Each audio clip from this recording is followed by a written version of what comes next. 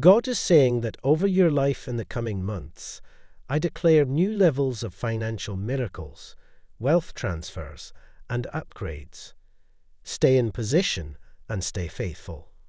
You're about to experience something you've never experienced before as the favor of the Lord hits your life. With God, all things are possible, and hope is never lost. Love is patient. Love is kind. It does not envy. It does not boast. It is not proud. It does not dishonor others. It is not self-seeking. It is not easily angered. Your future will be better than your past. I'm here for you. Go forward. There will be better days ahead. Glory.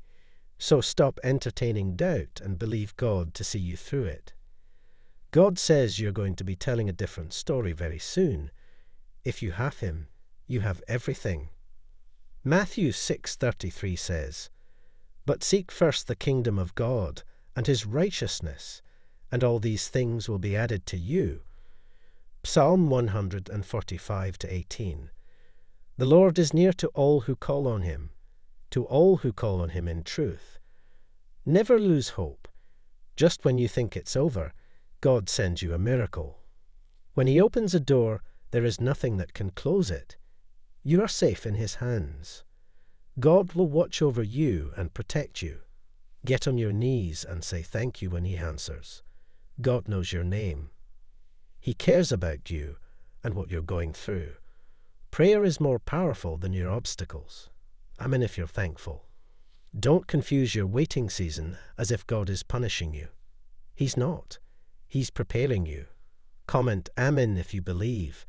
God is saying to you today, you don't need to have all the answers.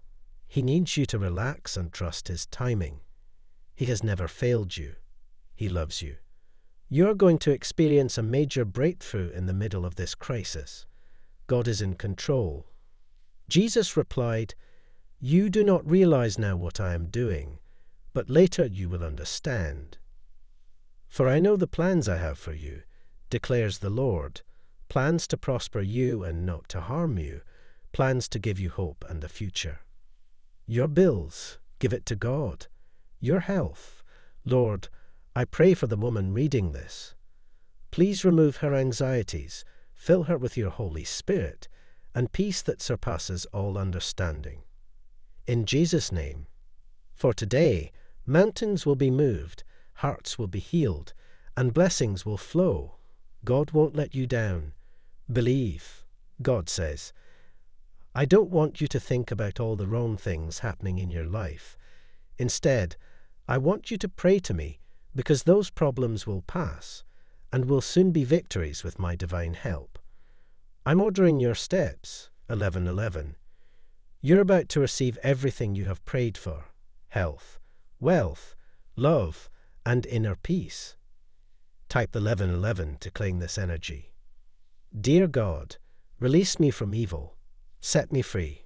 I want you, and only you can fill the void in my heart. I don't mean to interrupt your scrolling, but whatever you're facing, I am with you. God knows all. Trust Him. Put God above all things.